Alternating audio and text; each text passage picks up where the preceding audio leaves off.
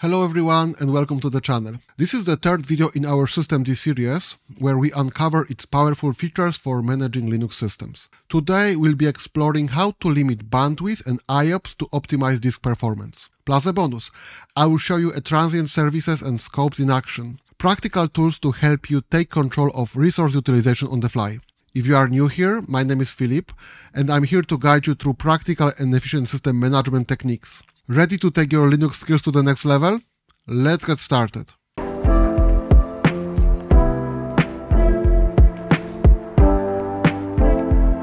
There are two key disk metrics, bandwidth and IOPS. Let's start with bandwidth. This is the theoretical maximum data transfer rate a storage device can handle. It's typically measured in megabytes per second. Mind that, what we'll be measuring is throughput. That's the actual data transfer rate achieved during real-world operations. Bandwidth is the theoretical peak performance of the storage device. People often talk about bandwidth, but what they actually mean is throughput. Anyway, you know the difference now. The throughput is usually measured during sequential reads or writes. This is especially important for spinning plate drives. Solid-state drives can access any data location with roughly the same speed. For HDDs, moving the head to a different location takes time. So, to get the maximum throughput, you should measure sequential reads or writes. This bandwidth matters in scenarios like, for example, copying large files, streaming data, or backups and restores. These activities rely on large contiguous data streams. The more bandwidth your disk has, the better it will handle such tasks. Let's start by measuring our disk maximum throughput. To do that, we'll use the FIO, one of the most popular disk benchmarks. Let's create a script so we can easily rerun it. Here are the parameters that we'll use. IO engine libIO to enable asynchronous input-output operations. Then let's set the IO depth to 64.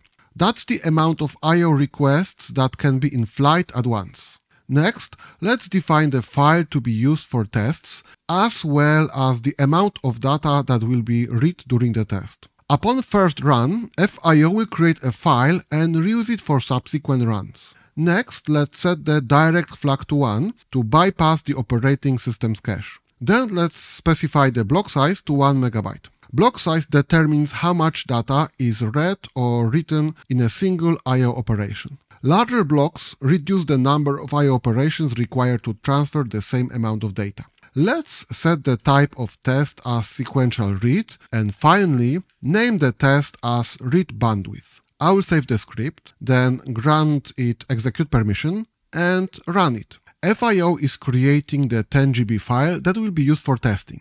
Now the test is in progress. Okay, we got the test results. Let's scroll up. Here's the line we are interested in. The maximum read throughput is 1643 MB, that's 1723 MB per second. That means our NVMe drive can read 723 MB per second during sequential reads. Let's create a systemd service that will measure disk bandwidth. To do that, I will run systemctl edit followed by force parameter to create a unit if it does not exist, and then the full parameter to create a file, not a drop-in.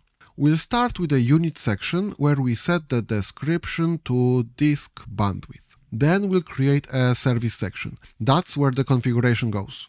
Next, we'll point the execstart parameter to our benchmark script. Execstart specifies the command that the systemd executes to start the service. Now let's save the unit definition and reload systemd configuration. Finally, let's run our service to measure maximum disk throughput. Okay, now I will open logs for our service. Let me jump to the end of the log with Shift-G and then scroll up to find the line with the result. Okay, our service works.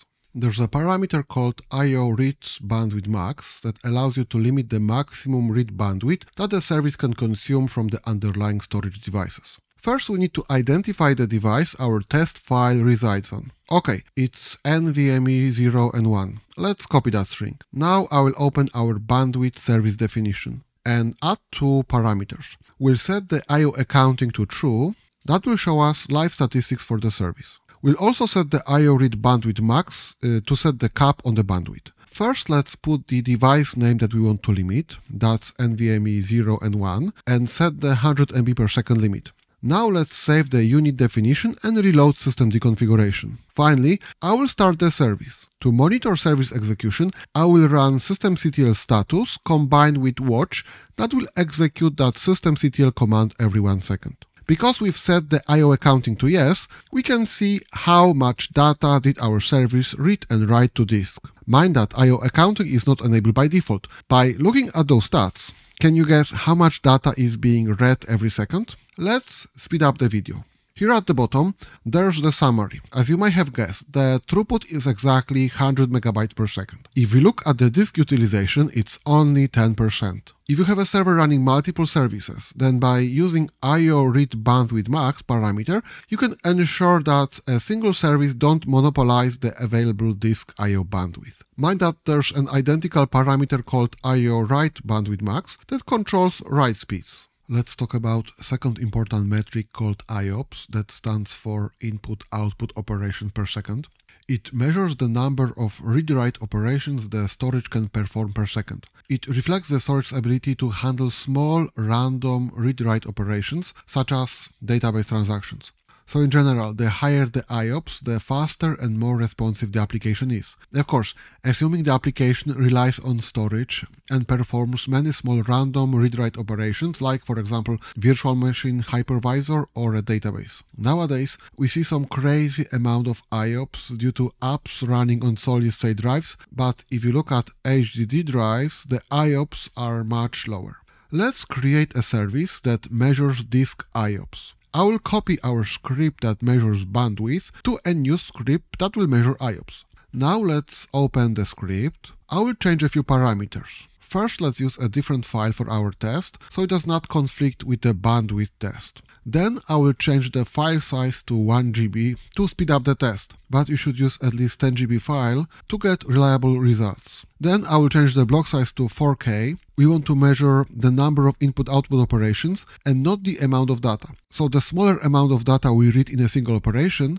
the better, as we can fit more operations within the same time frame. Now, let's change the test from sequential read to random read. This will simulate the application that retrieves many small pieces of data from various locations. Finally, let's name the test read IOPS. Okay, let's save the script and run it. If we look at our results, we'll see the maximum throughput is much lower. That's to be expected, as we are using a small block size. However, if we look at the number of read operations per second, we see it's around 148,000. As you suspect, there's an IOReadBandwithMax parameter that limits the amount of disk read operations per second, as well as IOReadBandwithMax parameter that limits the amount of disk write operations per second. Initially, to demonstrate those parameters in action, I was planning to create a parent slice where I cap the read IOPS and a child service running our benchmark that is limited by the parent slice.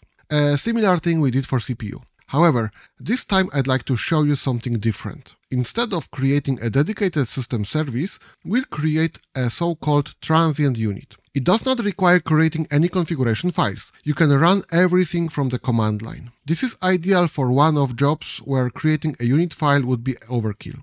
At the same time, you still benefit from systemd's powerful control features, allowing you to limit CPU, memory, I/O, and network usage. Let's give it a try.